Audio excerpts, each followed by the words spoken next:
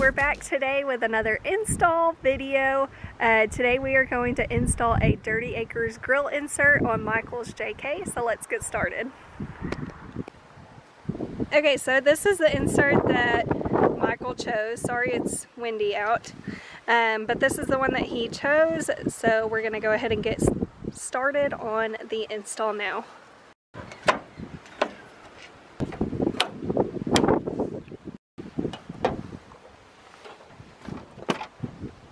Okay, so you're going to start by taking all of these little retainers off of the front grill.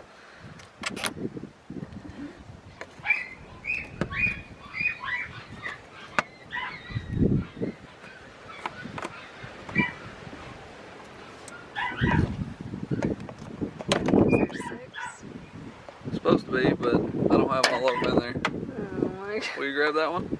And there is 6 of these little retainers all together running across the top of the grill. I'm missing a couple of them. Okay, so now that we have all 6 of the little retainers out of the top of the grill, you're just going to pull the grill back and you're going to just slip the grill insert in, and it just sits right on top of that.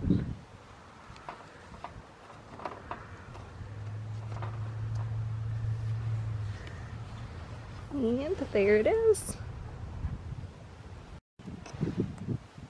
So you'll just put that back in place.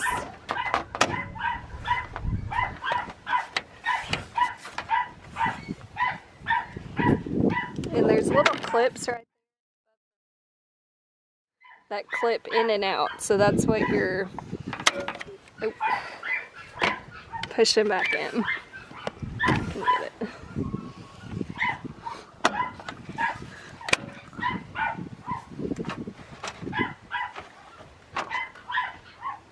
And you'll just put all of the retainers back in and the install is finished.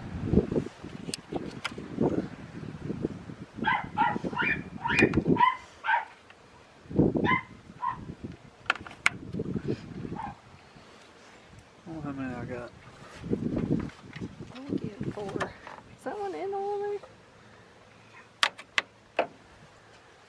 Sure.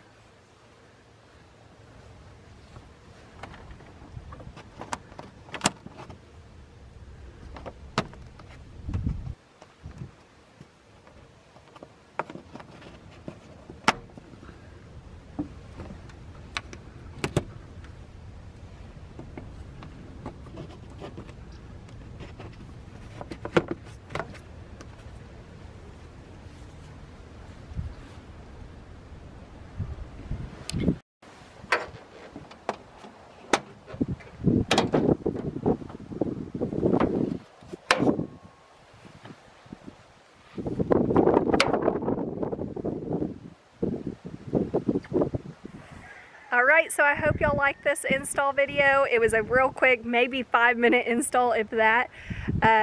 Michael loves his grill insert. Thank you, Dawn and Sean. If y'all want to see more of their inserts, I'll leave their website and info down in the description box below. They are awesome people. Y'all will love them. Everything is made here in the USA, so y'all go check them out. Next we will be doing the install on my insert for the JL, so y'all stay tuned for that. That'll be the next video.